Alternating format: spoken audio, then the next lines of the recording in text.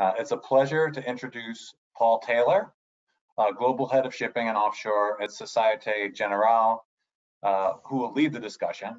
I want to also mention again that we've incorporated a lot of the questions we've received in the development of the agenda into the panel discussion, so we won't be taking questions at the end. And a final reminder, that there is a SEA-LNG handout in our handout section of your control bar. It's the 2021 Outlook for LNG, a view from the bridge.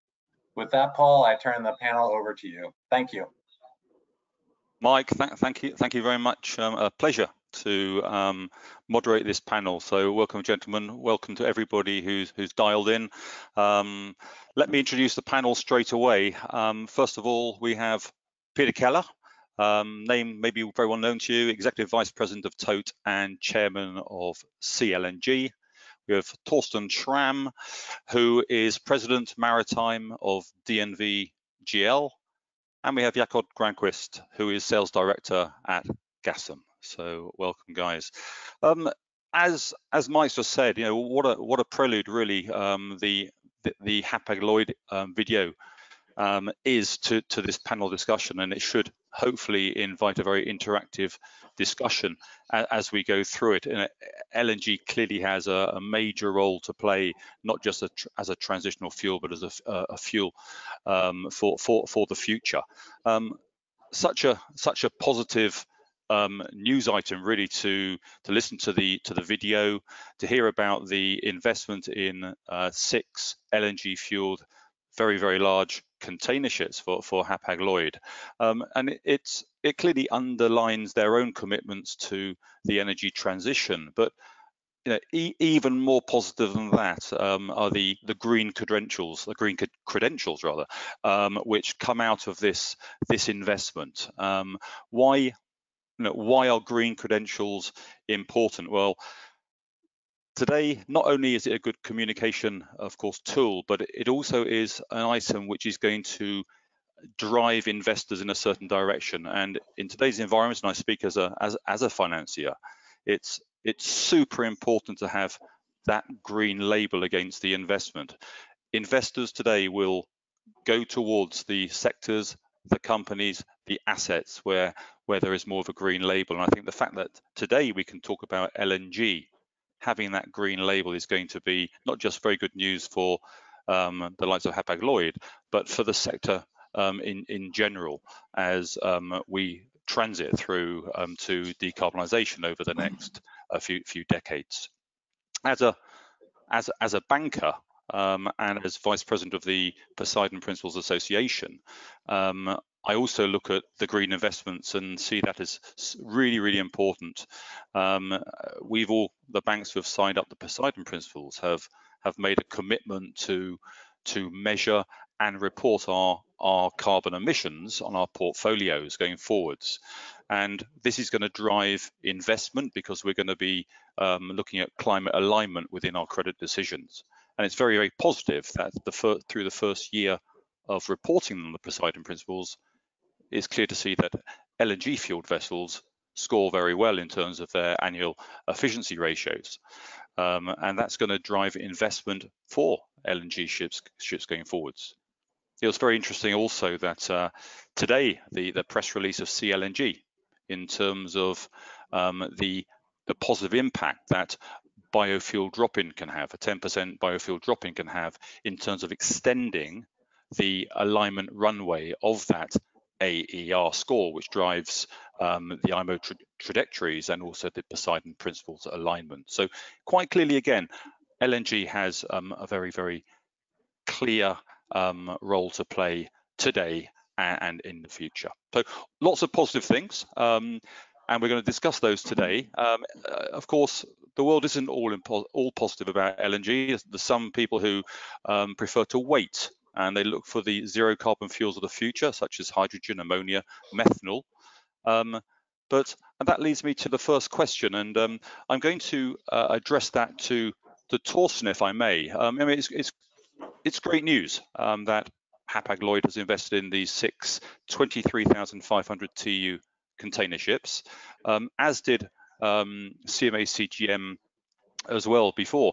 But there does appear to be this reluctance across the sector to invest in new ships, invest in new technologies. There's a wait and see attitude, maybe a concern over first mover risk. But to what extent is waiting a questionable alternative, Torsten, and what benefits can LNG bring to reducing the greenhouse gas emissions now and in the future?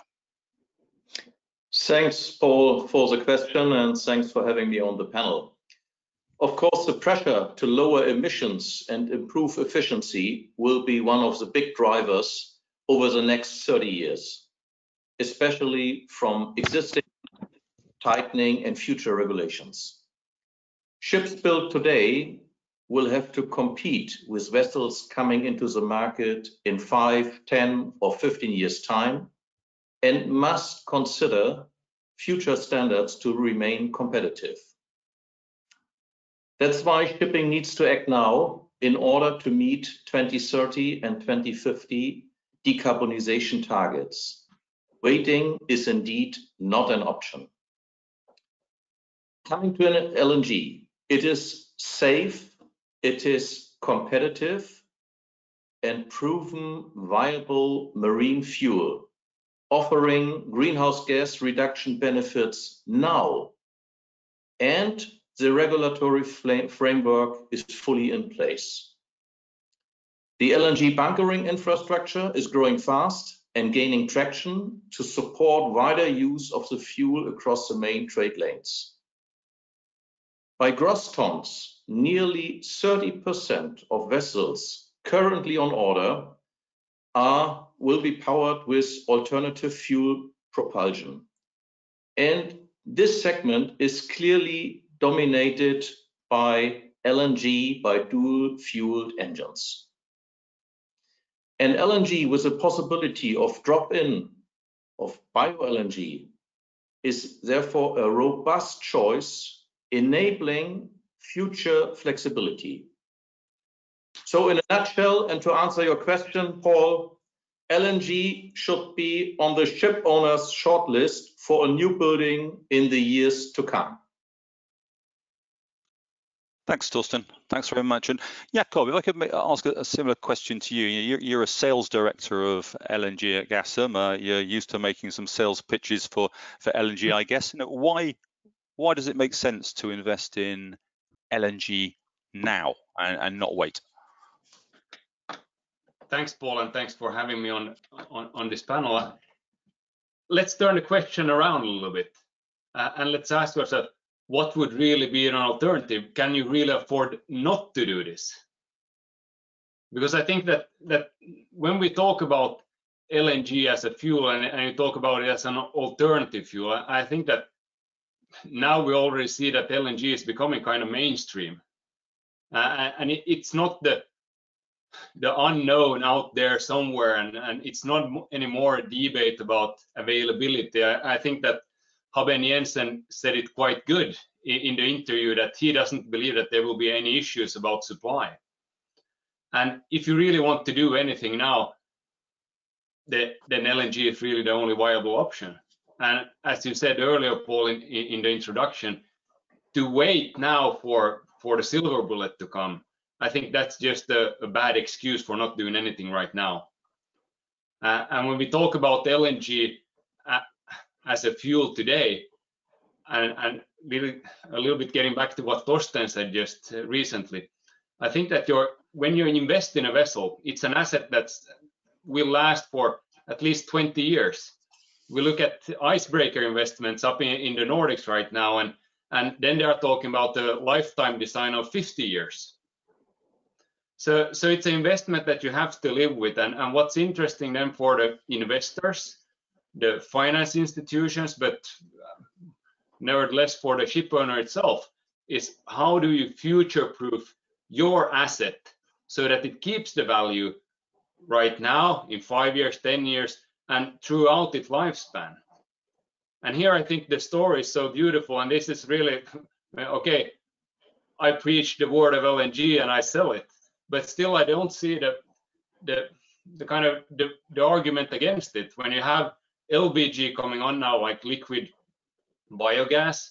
We already see that in the market, and that's something that we are promoting and selling each day. I don't know how many of you saw the news that Destination Gotland, the ferry operator between the island of Gotland and Sweden mainland, they are now blending in 10% on their total volume of LNG this year. So this is already a huge step forward, and it shows that it's not a solution for the future, it's something happening actually right now. And then when we look at the hydrogen solutions, the ammonia solutions, we shouldn't compare those with LNG, because then we're not comparing the right apples with the right apples. We are comparing something completely different. So then we should instead compare it with synthetic gas and synthetic methane that they talked about in the Hapag-Lloyd interview as well. So then you can compare apples to apples. And if you invest today in an asset that can burn methane molecules, then you already have invested in an infrastructure that is existing. It's not a matter of supply, and you can easily inject biomolecules into that, and you can also inject synthetic molecules into that same logistics. So you have an asset that can not only bridge with biogas, but it can also operate on the synthetic molecules of tomorrow. So I don't see any reason why you shouldn't go, if you want to do something right now, and now when you get green funding for your investments as well, I don't see really anything stopping you. And I have to agree with Torsten that there isn't any options really. Yeah, thanks, Jakob. I'll come to the sort of the more technical discussion of biofuel drop-ins in a little bit of time, but maybe a little bit more, Peter, about the here and now. First of all, you and I have discussed this many times, but we talk about the energy transition, but the decarbonization debate in shipping appears to be more focused on the destination of where we want to be, with little thought given to actually the pathway of how to get there. And what are your reflections on this? And do you actually see any risks or dangers to the industry by being a little bit too focused on the destination? Well, thanks, Paul. I think it's important to understand that policymakers should not be prescriptive. They should be setting the goals, but they should not necessarily be telling industry or technology how to get to those goals. So I think when IMO and others talk about 2030 guidelines and 2050 guidelines, I think that's probably the most appropriate way to go. What we have to understand, and both Torsten and Jakob mentioned this, is that right now, today, as we noted in the view from the bridge, and I think as Hapag-Lloyd noted, there really are no options. If we're going to do something, and we need to do something, I think everyone agrees with that, then right now, the only real option we have in front of us is liquefied natural gas, and then the pathway forward using bio and ultimately synthetic products. If we don't do that, all we're doing is making matters worse. We're exacerbating the current problems, and there's no getting that back. You can't go ahead 3 or 4 years and say, well, what I was waiting for didn't make matters worse. It does. It makes matters worse. And when we then again take into consideration some of the things that were mentioned in the earlier interview with Evan Janssen, it is a proven product. LNG is a proven product. It's a stable product. It's a safe product. And as he noted, potentially long-term, it's a very, very competitive product, especially as heavy fuels again continue to increase in cost. So yes, we need to have policy statements that say we want to reduce greenhouse gas, we want to keep air quality at a very, very high level. How do we get there? Let the industry and let the technology take us there. And today, the only way we can get on that technology train, the only way we can get on that positive train is to jump on the LNG car. Thanks, Peter. And I want to pick up on this a bit more on where you say about it being a proven product, and maybe go back to Torsten. But I'd actually be interested in all your views on this. Yeah, target. We all know what the target is. It's zero carbon fuels, and that day will come at some point. But we also know that bio LNG is now being tested, and it has a role to play in the marketplace. Torsten, maybe first you can you share your experience with the development of biofuels and the potential commercial and environmental opportunities biofuels can deliver, including, and I think this is a very important point, including the scalability, cost, and commercial viability of them. Yeah, thanks, Paul. Let me state first that LNG, and that is unlike for most other fuels coming into the site, the regulatory picture with the IMO IGF code for LNG, which came into force on January 1st, 2017, is settled. So that's already stated, and that is fact. If bio LNG or synthetic LNG with lower carbon footprint are becoming more available in the future, they can start immediately replacing the LNG we use today. As bio and synthetic LNG are in operation not different from the LNG we use today. We have already some vessels in class, Jakob also mentioned an example, that have conducted the first successful tests of bunkering LNG blended with bio LNG. So that is possible already now. Marine biofuels are not currently used in any significant volumes yet. But over the last year, there has been a lot of testing of various types of biofuels by many ship operators. And this includes, of course, liquefied gas replacing LNG. From a technical perspective, the experience is generally good, but main barriers are the fuel costs, the availability, and a lack of a clear regulatory framework also in the future. Marine biofuels are currently up to twice as expensive as conventional fuels, which is an important barrier for any ship operator who wants to use these fuels now. Most biofuels today are supplied through ports in the Netherlands, and so we have to see that other suppliers are catching up. And however, in respect to the price levels, we might see future regulations, we might see future mechanisms, and these mechanisms could mean that biofuels become more price competitive compared to the fuels and the LNG we use today. If you're looking into the studies available, it is stated that by 2030, there will be potentially a huge amount of biofuel available. And this could be enough to support the supply for the marine industry and shipping. Of course, this potential is due to production, the market factors, competition with other sectors, also aviation, for instance. They are looking to use biofuels to some extent, and pricing, and this has a large impact on the expected production and availability of shipping.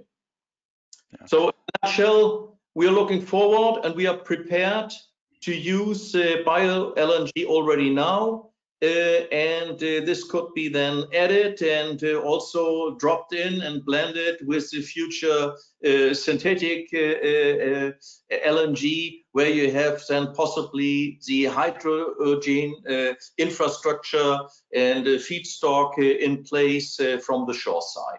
So as said, we can start with drop-in bio-LNG immediately. Torsten, no, thank you. I'd just like to ask either Peter or Jakob if you want to respond to that, because when I speak to the odd detractor of LNG and the argument about biofuels, it always comes down to commercial viability and the lack of volume available to make it viable. Have you got any sort of follow-up to that? Let me just jump in for a second. You know, at SEA-LNG a year or so ago, we had the University of Delft do a detailed study on the availability of bio long term, and clearly there's a tremendous amount of material around, call it waste, call it human waste, animal waste, vegetative waste, that really represents another global issue that does not receive nearly enough attention. And that waste can be very effectively converted into bioproducts. I see in the U.S., for example, I know of hundreds of millions of dollars that's being invested right now into many areas of animal waste in order to digest that and turn that into bio-LNG. And when you do that, then of course you're also capturing what would otherwise be released in the atmosphere. So you basically get a double whammy, if you will, in terms of the benefits. So there's no question that this is a very, very viable product. There's no question that it's a very positive product. It does not have the carbon molecule. So it does in fact provide that pathway, that gateway forward to a zero carbon environment. And when you look at what proponents of other alternative fuels are suggesting in terms of investment, we hear again numbers in the trillions being bandied about for certain alternative fuels. I think we can likely build the bio-LNG environment a lot cheaper than that. And I'm going to come back. I'm going to come back to that very point in a little bit of time, Peter. So hold fire on that point. Jakob, do you want to follow up? Yeah, I could have a few comments on this. Well, Gasum is the biggest producer of biogas in the Nordics, and we are constantly investing in more plants to produce biogas. And we are far from sold out. So there's a lot of product available for maritime customers as well. And I think that we need to look at this in a perspective of what are the alternatives really. I mean, there's a lot of talk about biofuels also on the conventional side. But with the subsidies of the transport sector today, I mean, the road transport is eating up all those biodiesel volumes. And it isn't so easy. I have a background in the oil refinery industry as well, and it isn't so easy to find good biofuels that are compatible with or blendable with heavy fragments of oil. So you easily get into a discussion that can you blend those biodiesels that are on the market right now and the products alike, the distillate products, with heavier fragments that are being used now on the 0.5 product range. So you come easily into compatibility issues, and that you don't have at all with bio-LNG and LNG as such. So there's a completely different scenario, and also availability of product when we talk about gas compared to the conventional side. Yeah, and Jakob, just if I may move slightly on, but staying with you and staying with biofuels, ensuring safety when it comes to future fuels is essential. And how does LNG's use today provide a base for the future safe use of bio-LNG and synthetic LNG? As mentioned earlier, Paul, the molecule is the same. So it's still, even though it's a bio LNG molecule or if it's an LNG molecule, it's a methane molecule. So it behaves in exactly the same way if it's bio or if it's fossil. And also the synthetic molecule is exactly the same molecule. And I would say that the bunker industry, when you talk about conventional versus LNG, it has never been safer when you talk about LNG. There are so many, I would say, guidelines and restrictions and regulations in place for LNG bunkering today, and that would account for bio as well, that it's a really safe working environment. I mean, before we bunker a new customer, we have bunkered that customer on paper like several times before the actual operation. We do all kinds of risk analysis, we do mooring studies, compatibility studies, all of this, and that is never heard of in conventional bunkering. I mean, pretty much anybody who can afford to buy a second-hand barge can start bunkering conventional fuels. But the hurdle to start using and start being a supplier of LNG is quite a lot higher, which means also that you have more serious players and bigger players. I wouldn't say that bigger is always beautiful, but at least it takes the standard up quite a few notches compared to what we see in the conventional bunker business. Yeah, that's being at sea, I have a background as a master mariner, you see a lot of funny stuff going on when you take bunkers in all kinds of ports all around the world. And I think that this is something now it's a time to do new things and develop an industry that really has been rubbish before. Yeah. Excuse me for saying that, but that's how I see it. Yeah, no, thanks, Jakob, and that's very clear. And Peter, you were going to talk about the zillions to be saved on LNG, and here's your moment. But in terms of LNG infrastructure, you know, it's been building up for decades.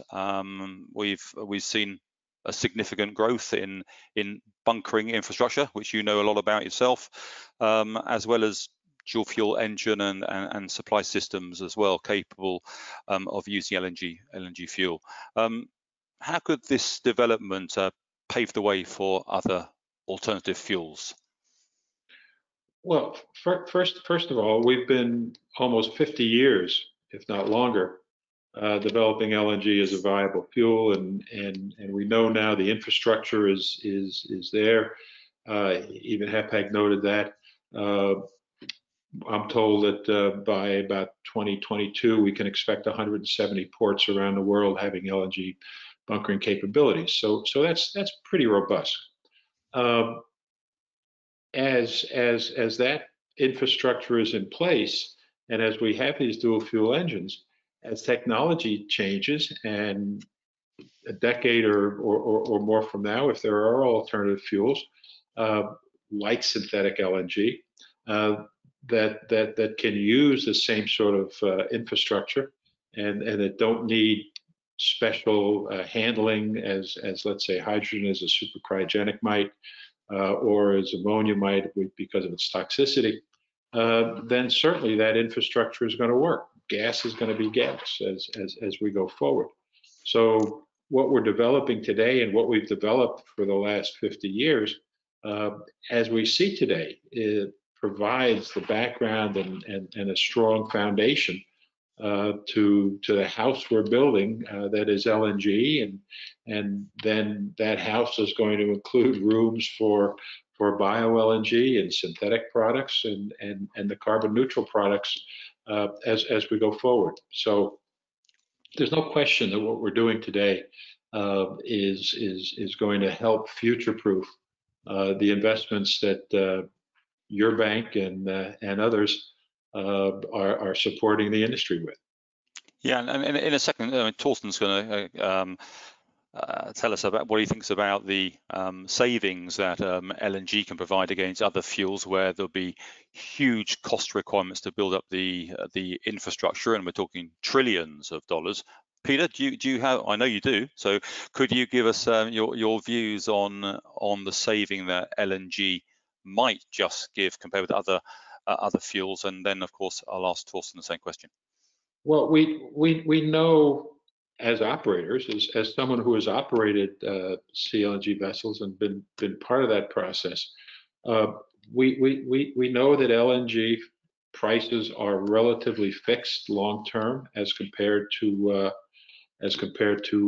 regular fossil fuels, what we've experienced over the last many decades. And as Haben Janssen mentioned, prices are up again, and yet LNG, forgetting the anomaly in Singapore, LNG is a very stable fuel. It's very plentiful, so we know that long term it's going to be available.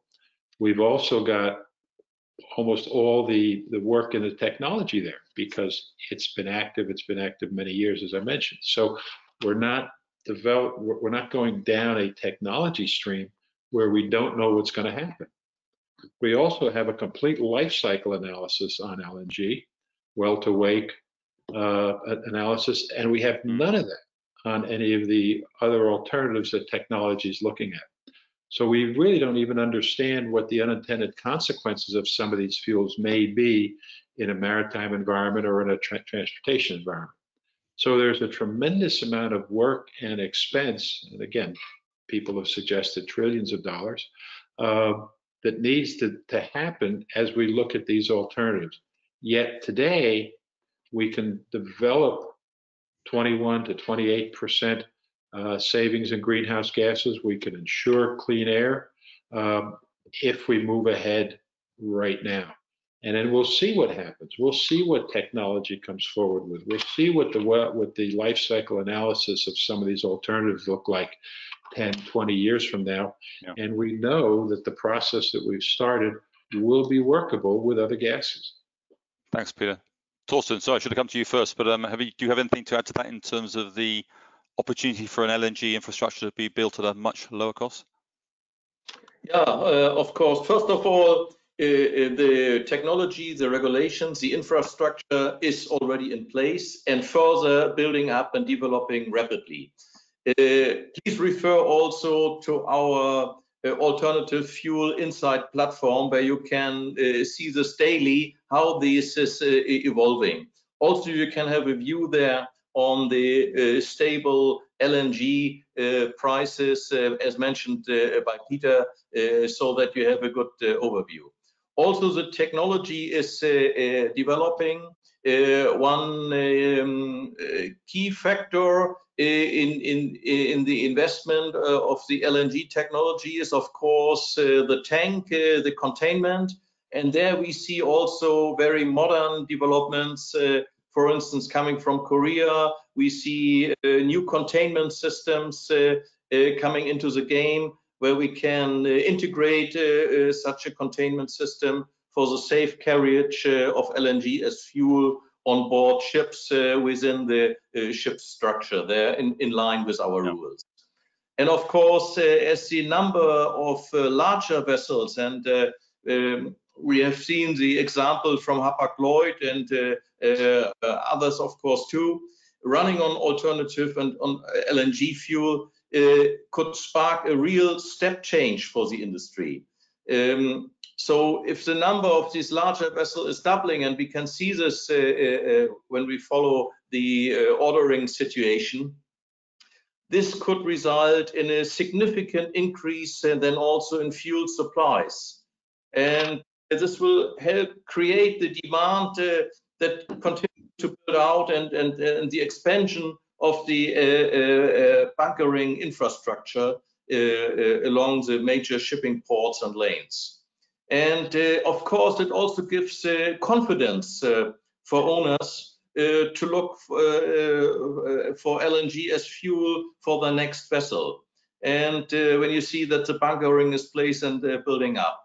And I referred to our AFI, our Alternative Fuels Insight, and I just checked it today. About 50 pure LNG bunkering vessels are in operation or on order presently. So from this you can see there's a surge coming up, and it's apparent, and more will come. So this is also then speeding up the whole process. And as I mentioned, with the examples of the LNG price and also on the, let's say, factor of the containment of the tanks, there are also some, let's say, technological developments helping that LNG is getting even more competitive also price-wise. Okay. Thanks, Torsten. Just conscious of the time, I do want to touch upon the very exciting subject of regulation, but it is an important subject, and there are various regulatory policies, such as the EU taxonomy, the ETS initiatives. There's commercial initiatives such as the CBI in setting the green definition. But my question, and maybe I could actually address this to Jakob first, and just quite quick answers, guys. Are the regulators inside the industry and outside the industry doing enough for the energy transition, and also the role LNG can play within this transition? Jakob, maybe I could throw that question at you first. Quick answer. No, I think that there could be a lot more done for the environment as such. But I would twist it around again a little bit, and what we see now in the market is, okay, there are targets for CO2 emissions and so on, but what we see now, and I think this is much more important than regulations, is that the customers of the ship owners, the freight owners, and the bigger industry, especially up here in the Nordics, they are starting to demand actions from the ship owners. So we have a few customers of ours that they have built or are building LNG vessels right now because they couldn't charter in anything else for their customers. So they had to do this, and it was not due to regulations, it was through customer and consumer demand. And I think that this is very important. But still, I do think that we could see more regulations that would favor fuels such as LNG, as it's quite a leap from what we have today when we talk about conventional fuels, scrubbers, etc. But please, even though it's great news, it's great news, of course, that Hapag-Lloyd have got the green definition under the CBI, but it's obviously that's just one commercial initiative. If I may, I think it's important that regulators understand that the deep sea fleet is a global fleet and needs to be regulated on a global basis.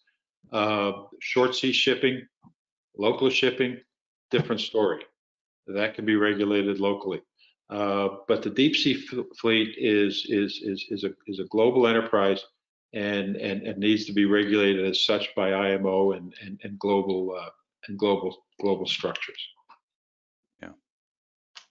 That's also, in a nutshell, the position and the view of DNVGL. We believe that the IMO is the best vehicle for establishing safety and environmental rules for the maritime industry. And we need a global level playing field, and regional or local restrictions are not in favor of global shipping. So we need global rules to applicable. However, there's nothing against if EU initiatives are then channeled through the IMO, or if regional or local initiatives add and complement the rules by incentives. This could also further ramp up the implementation of LNG as fuels on board ships. Thanks, Torsten. I have two final questions before I'm timed out, and the first one I'm going to ask Peter. The second one and final one I'm going to ask everybody. So short answers, please, before we're told to stop. But Peter, I mentioned in the introduction how investors needed to invest in green sectors and green assets, and it's great news about the Hapag-Lloyd investment getting green certification. But do you see any impact on investor appetite due to the regulation we've just been discussing, including, quite importantly, differences between the US, where you're based, Asia, and European investors, particularly in relation to LNG? You know, I think Jakob said it before as well. The consumer around the world is getting more and more educated, if you will, on environmental issues. And I think Europe has typically been the leader in that. The US is certainly following. We see Asia following, or certain areas in Asia following. But that's a trend that will continue. And that's a trend that will continue very aggressively. And at the end of the day, all of us in business, or those of us that have been in business, understand that it is the ultimate consumer that governs. And the more the ultimate consumer wants and demands environmental consciousness from their suppliers and from those that sell them products, the more shipping and logistics and those product development people will move to environmental benefits. We certainly see that now in the automotive industry and the PCTCs. So it's going to follow in all of our other industries, and ultimately the consumer will govern. I totally agree with you. I totally agree with that. Okay, guys, it's time for the final question, and I'd ask for a 30-second answer from each of you. It's time to put your expertise to the test and put your crystal goggles on. 30 seconds is really tough, Paul. Oh, well, okay, and a little bit longer maybe. But look, it's generally accepted that shipping needs to have commercially viable zero carbon fuels by 2030. Will shipping have met this target? And what role will LNG have played up to that point? And the very difficult one, how confident are you that LNG will play a role beyond that? And I'm going to go to Jakob first. Answer is yes. I do think that it will play a significant role. Yes, I do. And I do think that the push now with bio-LNG just proves that. And then that we see that the talk of hydrogen and ammonia, when we do have sustainable production of hydrogen, then we might as well produce synthetic methane.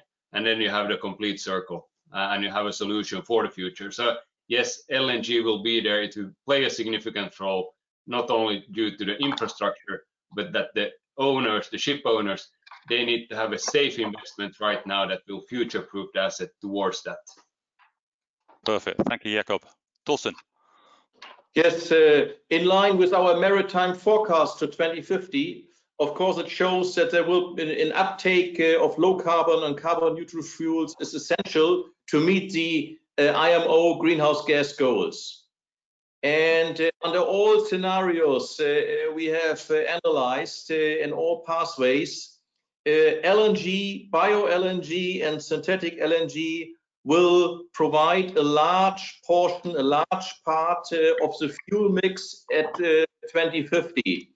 And this part will be significant and exceeding about 30% of the total fuel consumption at 2050. So I'm very confident. Thank you, Torsten. That's very good news to know this. And last and not least, Peter, give us your wisdom.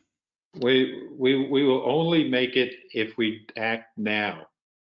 As we've said before, waiting is not an option. We need to use the available resources we have now, which is LNG, and introduce bio with that as quickly as we can, at which point we can start to meet the 2030 and 2050 guidelines. Without acting now, we will never get there. Thank you, Peter. Thank you to you all. Thanks to you all for the panel. I think I have been timed out, so I'm going to, probably with no further ado, hand back to Mike. You just made it, Paul. Thank you very much. Thank you to our session 4 panelists and presenters, to Paul and our LNG pathway speakers. It's a great opportunity to dive deeper into that subject. We really appreciate the discussion. To Stefan and Ralph, who preceded you, for their extra effort in executing the in-person interview, a rare feat these days. Speaking of in-person, I was asked to remind you that the Hamburg event I mentioned on 31st of August is planned as an in-person event. we hope it will happen. Now I would like to thank all our panelists and presenters over the course of the 4 sessions today. It's been fascinating, stimulating, inspiring, really. Thanks to our partner, ENB, and to our corporate sponsors for making the event possible. As Rasmus of Trafigura said earlier, we have a huge responsibility to reach these goals, and was pointed out many times, and as Marine Money Chairman Jim Lawrence said in his opening remarks, we have to support each other in these efforts. We have at Marine Money have a lot planned for you in the year ahead. Please keep on the lookout, and please let us know if we can help you in any way. Thanks again, everyone, and farewell until we meet again. Thank you. Cheers. Thank you.